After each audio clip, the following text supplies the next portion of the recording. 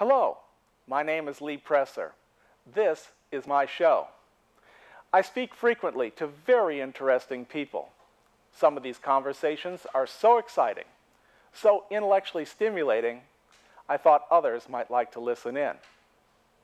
This is the reason we started recording Conversation with Lee Prenzler. Welcome to Conversation with Lee Prenzler. Kurt Prenzler was elected Madison County Treasurer on November 2nd, 2010. He was the first Republican to be elected to that office since John Shimkus in 1994. Mr. Prenzler had not held any previous elected office prior to his election as treasurer. He pledged during his campaign to reduce the size and budget of the treasurer's office within 30 days of taking office. Mr. Prenzler was re-elected in November 2014, easily defeating his Democrat opponent. In October 2015, he announced he is running to be the next chairman of the Madison County Board, a post currently held by Alan Dunstan. Mr. Prenzler stated during a newspaper interview that his main objective, if elected, would be to have a more deliberative county board. Earlier this year, he led a petition drive to get an initiative on the ballot which would lower property taxes on the Madison County portion of the property tax bill. It's our pleasure to have with us today the Treasurer of Madison County, Illinois, Kurt Prenzler. Welcome to Conversation. Thank you, Lee. So let's just review a little bit. You've been here several times before, but let's just remind people you were elected in 2010 and you have been the treasurer ever since then. What has happened? What was the treasurer's office like before you came in, and what's it like now? Well, it's very interesting. The former county treasurer, Fred Bathon, had a very big budget, and I promised to reduce that by 30%. And it's interesting you mentioned Congressman John Shimkus, who's a Republican from Collinsville, who was Madison County Treasurer. He was elected. He was an underdog and was elected in 1990 and served until he went to Congress in 1996. And actually, we've reduced the cost of the Treasurer's office from a very bloated figure to more than 30% really, to where it was when Congressman Shimkus, in fact, a little bit under where it was when Congressman Shimkus left the Treasurer's office in 1996. Mm-hmm. So Lee, I would say that from the very beginning, the two issues that I've really focused on have been ethics and lower taxes, lower spending, and they're related. So, well, explain what you mean by ethics so that people understand what ethics you're referring to. Well, what I did in 2006, actually, I ran unsuccessfully. I pointed out when I ran that the tax sale situation, which is a very complicated process. Let me see if I can just crystallize. I think I understand to be able to say it quickly, which is when somebody doesn't pay their taxes, the county will then have to do something about it in order to get the taxes paid. And the treasurer's office are the people who do it. That's right. And then you auction off to certain people those taxes, they pay the taxes, and then collect a certain amount of interest, right? That's right. And I'll explain for your audience that what does a county treasurer do? The county treasurer does two things. Number one, the county treasurer invests the money which belongs to the county, which is about today between $140 and $150 million. But probably what occupies most of our time and what we're best known for is we mail out the tax bill. So mm-hmm. If you own property in Madison County, every year you're going to get a letter from me and the county treasurer. And so what the county treasurer does is the county treasurer does not determine the taxes, but the treasurer collects the taxes. Okay, so the situation is what do you do when, and this year we're going to send out bills which total $405 million. That's a lot of money. That's how much we're going to be collecting this year. That's the assessed value of Madison County? No, the assessed value of Madison County is, for the fair market value of the real estate in Madison County is just under $15 billion. Uh-huh. And the amount of money that we're collecting in taxes is about 405. So a little bit more than $400 million this year. Now, when we get to January, we have 4 due dates in Madison County. We're one of 2 counties that has that. In this year, just for the benefit of your audience, again, that's July, September, October, and December. So when we get to January, we've got about $10 million of taxes, which is still owed. And then we send out certified letters, and then that prompts people to pay, and then we have about $5 million. So what do we do with that? Because the public schools and the more than 200 taxing districts that we have in Madison County are waiting for that money. Well, we have an auction, and we invite tax buyers, and tax buyers are really people who are willing to pay other people's taxes. Now, why would they do that? Why would someone do that? Because in exchange for a penalty interest rate. And so we have an auction.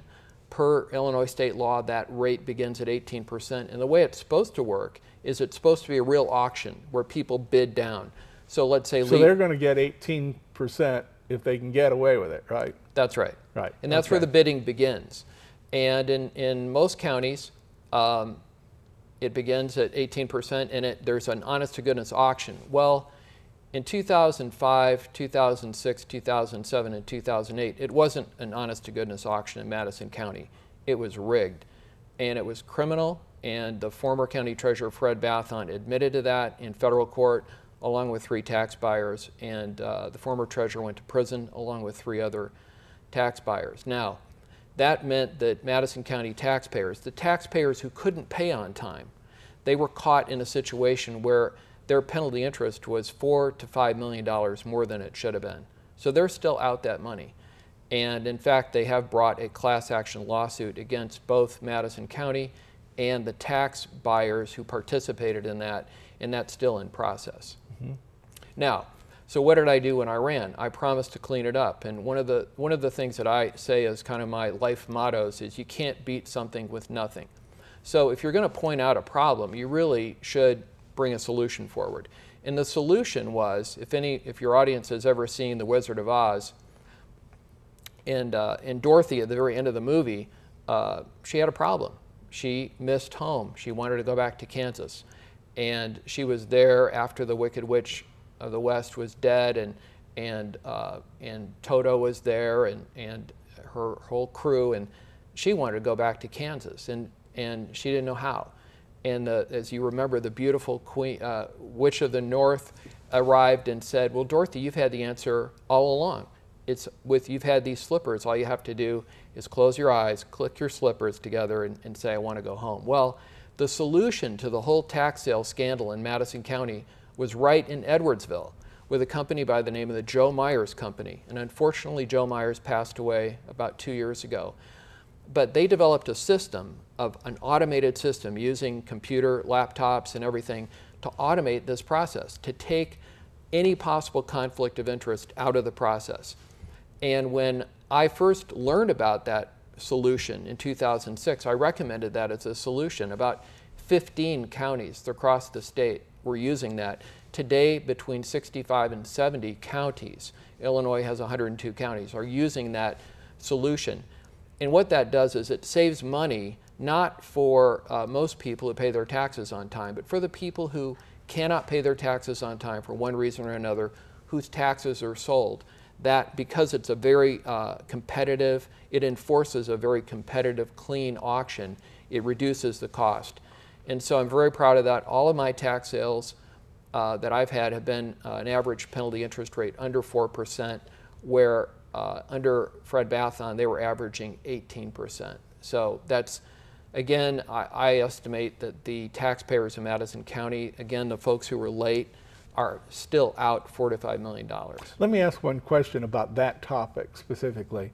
Since you say that the person who was running the auction was actually convicted of criminal behavior, why is the onus on Madison County? In other words, the class action you said was filed against the tax buyers and Madison County, even though the guy was acting outside of his office if it was criminal. Because all the elected officials in Madison County knew exactly what was going on. And in fact, the county clerk, the law states that the county clerk or the county clerk's deputy must watch every second of that tax sale and record the results. So it was done under the sunshine, under the bright blue sky, and it was, I complained about it, 2 tax buyers complained about it, wrote letters to the state's attorney's office, and nothing was done. And where does this lawsuit stand now, do you know? I'm not really sure, but it continues. It's in process. Mm-hmm. Okay, so you've explained that very well. Thank you. Another thing would be taxes. So again, pointing out some of the bad ethics of the county treasurer's office that was going on. Also taxes, and what I've done in my office, I wanted to be a good example. And so my budget coming in was about $1 million per year, and I've reduced that to $700,000, saving $300,000 a year. That adds up. Is this like for hiring staff, paying That's them? for the cost of the office. Yeah, the cost of the treasurer's office. Mm-hmm. Now, so that's the treasurer's office budget is about $1 million a year, which I've reduced to about $700,000. Again, less than where it was in 1996. But the whole county has a budget of in the neighborhood of $48 million, and levies taxes in the neighborhood of $33 to $34 million. That's a lot of money. So here's another interesting thing that goes on and has gone on in the county over the past 3 to 4 years, which I consider unethical. I'm a CPA, I'm a certified public accountant, I understand budgets. And what the county has been doing over the past years is they've had a padded budget. What does that mean? That means that they've had an unrealistically large budget on which they've based their taxing, okay? But every year they spend about $3 to $4 million less than this inflated budget, and I don't think that's appropriate. And what they do, they have extra money at the end of the year, and they just then put that into a rainy day fund. And the county has already a lot of reserves. When I became county treasurer, the county investment portfolio was, I'm going to throw a lot of numbers at you, the county investment portfolio was $108 million, 108. Today it's roughly $40 million more. And why is that? And it's my idea that, and I just think it's common sense, that if the county doesn't need the money, that the money's better off in the people's pockets than in a just never-ending reserve. It's always, but from a bureaucrat standpoint, it's always better to have more money. More money is, well, for any person, more money is always better. But when you're a private citizen or have a, let's say you have a heating and air conditioning and HVAC company, more business, more money is always better. Everyone agrees with that. But when it's the taxpayer's business, there's a limit. You shouldn't tax more than what you need. Okay. So this brings us to the next point, which was the initiative petition that you have spearheaded in order to lower a portion of the tax. Why don't you explain to people that the bill that they received with your name on it is really not all going to the county? That's right. That's a very good point. I would say about 60%, more than 60% of the money, when you pay your property taxes, by the way, you can look at the bill and it'll tell you where the money's going. Mm-hmm. But a little bit more than 60% is probably going to the public schools. So for every $1,000 that they're paying, $600 is going to schools. A little bit more than and $600. $400 is going to other places, not just the county. So if I look at my tax bill, I'll see that there's money going to the public schools, there's money going to the community college, there's money going to the library, to the township, to the city, and then the county. The county's about 9% of the tax bill on average across the county. Mm-hmm. 9%. So, that's right. And you talked about this referendum that we have on the ballot, on the November ballot, and let me explain kind of the genesis of that. Yes. About a year ago, during the budgeting process, I said, you know, we really need to stop this whole idea of taxing more, about 10% more than what we need. And that was your point about the fact that you're now carrying more cash that's right. than you were when you first became the treasurer. That's right. And so the county, and you know what we do have here in Madison County is we have a Democrat machine county, and then we have about 4 of those in Illinois. We've got one in Cook County, we've got one in Rock Island County, we've got one in Madison County, and one in St. Clair County. And so they didn't agree. So they had this idea that they wanted to keep taxing about 10% more than what they needed. And so they went ahead, they reduced it because of the political pressure that I brought to bear. They reduced it by, they reduced their levy by about 2.2% or something like that. But that was just a political ploy when really every year, year after year, we've been overtaxing by about 10%, mm-hmm. which is about $3 to $4 million. Okay, so because they wouldn't agree, I said, well, maybe we should put a referendum on the ballot. And so we did that. We began a binding referendum, by the way, which is very difficult. Now, the laws in the state of Illinois don't make it easy to reduce taxes. Okay, the laws tend to be biased towards increasing taxes, and in fact, levying taxes sometimes without the voters' knowledge. And that's just government. Everything tends to be biased a little bit towards more taxes. So we needed to get a referendum submitted, a petition with more than 8,000 signatures submitted 6 months before the election. Now, it's not that the county clerk needs that time to put it on the ballot. It's to make it difficult to reduce taxes, pure and simple. So we did that. We submitted 10,000 signatures. The Democrat Party strenuously objected to that, and we had 2 months in court to defend our signatures. I personally believe we had 8,700 perfectly good signatures, but the panel suggested, the panel determined we had 8,300 more good signatures, which is enough to put it on the ballot. How many did you need? We needed about 8,000. Oh, so you were about 300 over. But you know that there are going to be mistakes when you send out. We had 127 people collecting signatures, and you know there's going to be errors. And so our goal was to get at least 20% more than what we needed. You get that all the time. I mean, a wife signs for her husband as well. That's right. You know. Now I've done this a lot. We had another victory, by the way, in terms of my whole emphasis over the entire time that I've been county treasurer have been focused on two things. Number one, taxes, and number two, ethics. And they're related. Because when you have bad ethics in the tax sales, when they're rigged, it costs people money. They're rigged for a reason. They're rigged to take $4 to $5 million of cash out of people's pockets.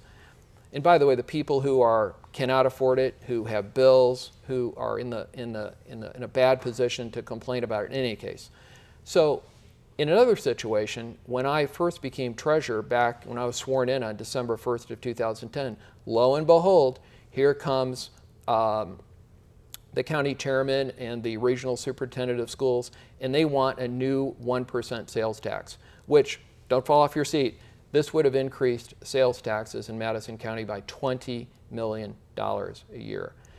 And I worked. What was this 1%? This was a 1% sales tax. What was it meant for? It was for public school facilities. Okay.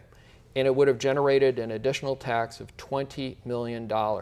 Would have been at 1% not on food, not on pharmaceuticals, not on cars, and not on farm equipment, but on everything. You go into Walmart, except for the food, it would have been an additional 1% on everything. And that would have generated an additional $20 million.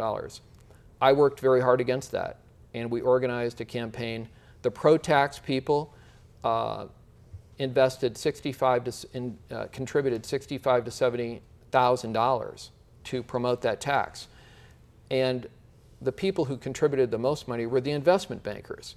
Why would the investment bankers invest that kind of money, and why do they want that tax? Because they were going to leverage that new $20 million a year to issue bonds, which could have been $300 million.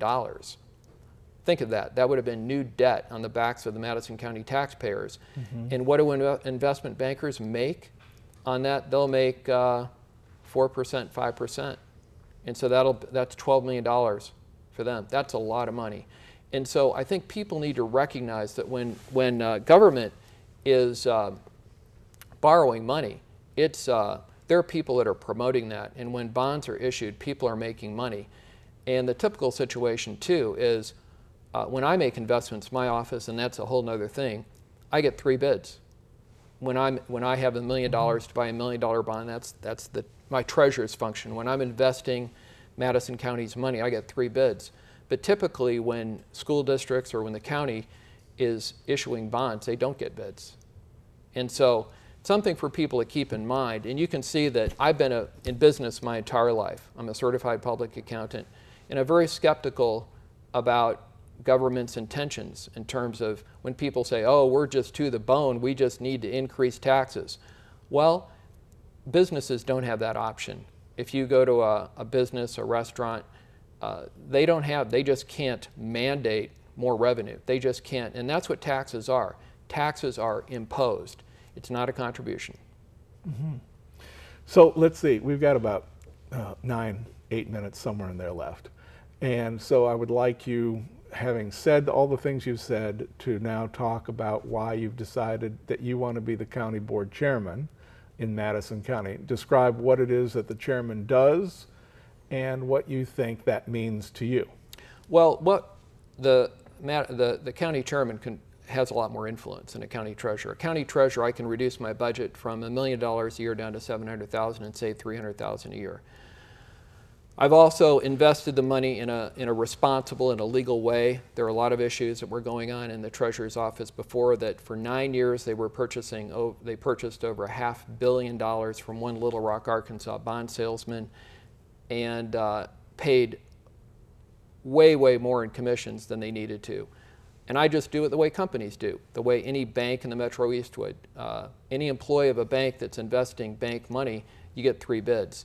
So here we see on the county level, we see overtaxing to the tune of $3 to $4 million a year. That's a lot of money. Mm-hmm. And so again, when people look at their property tax bill, and I think we all agree, studies have shown that Illinois has either the highest or the second highest of the 50 states property taxes. And I have a lot of opportunity. When people complain about their taxes, they don't call Lee Presser, they call me. Mm-hmm. And so I get a good sense of what people are saying. And people, we've had our population in Madison County decline from about 269,500 to about, so it's declined about 3,000 from 2010 to about 2015. But people, some Illinoisans, and I think we read this in the press, are leaving the state because of high property taxes. And I think that every public official has an obligation to try to provide the services and do their job with less money. And I think it's possible. You know, I think, but again, if you've worked for the government all your life, you just say, no, it's not possible. Well, in business, you don't have the option of saying it's not possible. You have to find a way. And so that's one of the reasons. Another reason is ethics, too. We don't have an ethics advisor in the county. We should, but we don't. Why don't we? We've had 2 resign. Because I've asked the question, and this is the question that I posed to an ethics advisor in the county earlier this year. The purchasing director for the county is also the county chairman's campaign account treasurer. So the same person who is making decisions on what vendors to use and how to spend the county's money, he's also collecting political donations from campaign contributors or vendors. And the county chairman has collected over $100,000 from large vendors of the county. And again, when I talk to people, Lee, in other counties in Illinois, and I'm not negative on the state of Illinois. The state of Illinois, if you go back 20 years, was the 4th highest per capita income in the country. The state of Illinois was commercially very, very healthy when many people watching the show were younger. It was a commercial juggernaut from top to bottom. Why has Illinois slipped? I think because in Springfield and at a state level, we've had bad ethics, okay? And we've had higher taxes. Because when you have bad ethics, that means you're not bidding as carefully, and that's what we see here. And so when I tell other county treasurers about how the bidding process goes in Madison County, they just laugh. They laugh. And when I ran in 2006 and began gathering information, they laughed at me then. People from other counties, and they said, do you realize where you are? That's a pay-to-play county. And I think that's what we have to change. And I think through leadership at the county level, that would help a lot of things. Mm-hmm. So that's why you're running. That's right. And specifically here in the last 5 minutes, what is it that you would actually do as the chairman that's not being done right now? Well, number one, my campaign treasurer would not be the purchasing director. We would have a purchasing director who's an honest-to-goodness purchasing director, okay, and who would get bids. And we would also then, and I would follow the example of DuPage County and Will County, and they hire a third-party company. Again, remember that I hired a third-party company, the Joe Meyer Company of Edwardsville, to manage the tax sale process and automate it. Will County and DuPage County both do something similar, where they use a third-party company to, if you're sitting at home, let's say you're an HVAC contractor and you're sitting at home on a Saturday night at 9 o'clock and you say, you know what, I'd like to get the bids. I'd like to be able to bid on the county business. if you're living in Will County or DuPage County, you just go to your computer and you can put in your name, and from that point on, you'll get an email. It'll be very transparent when there are bids, and you'll be able to bid on that process. So you'll know when the county is asking for That's right. for bids. And hopefully, and also, I've never taken any donations from tax buyers. The tax buyers were the ones. How can you manage an auction when you're taking political contributions from the participants in the auction? And that's what the problem was in Madison County. Fred Bathon took more than $150,000 of donations. Frank Miles took about $20,000 of donations. And from the guys who eventually won the various The guys bids who were participating in the and sale. that you said we're actually bidding at the highest That's right. level of 18% instead of closer to 4%. Let's say you're a farmer and you're retiring and you're selling your equipment and you invite an auctioneer to do the auction. The auctioneer, and now you find out he's taking contributions from the people out in the crowd, and he's the one that's, so it just doesn't happen. It's just everybody recognizes it's just common sense that it doesn't work. But these are the things that can go on in government because you just don't have the same kind of care. You don't have one owner who's saying, you know what, Lee, if you're going to work for me, I want you to get 3 bids. Even if it's for getting a lawn mowing company to mow the grass around the warehouse, Lee, I want you to get 3 bids. That's the way business works. Now, if you're the owner of the company and if you want to give it to your friend Hobie, you can say, that's your decision because you can spend more money because it's your money. But as a public official, we need to have transparent processes. We need to do things and have bidding, and that'll drive down the cost of government, and that'll benefit the taxpayer. So people are sitting at home, why do we have high property taxes? One reason is because we have a Democrat machine type of system working, and I'm convinced that we can do things cheaper and better if we have more transparency and better bidding. Well, I agree that transparency is good. I like the sound of the bidding process that you transformed the tax buying system into, having people be able to, from their businesses, be able to enter information into the computer and be able to know when the bids are out there. These are all excellent things. So I like the sound of that. One thing that people who are in this audience should know is that I was going to say something, but we actually are down to our last few seconds. So I'm going to give you the last 30 seconds just to say something to the audience that you haven't said yet. Well, I think that we have an opportunity in Madison County to make a change, and I think that when you have one group that's in power for a long time and controls all the levers of power, I think it's human nature that things can be overlooked and bad things can happen, and we've seen that in Madison County. And so that's my focus. I think we all recognize we need lower taxes and we need better ethics, and that's what I'm running on. Thank you. Thank you so much for being with us today. And to my audience, I've been speaking with Kurt Prenzler. He's a CPA, excuse me, and he's also the treasurer of Madison County, Illinois.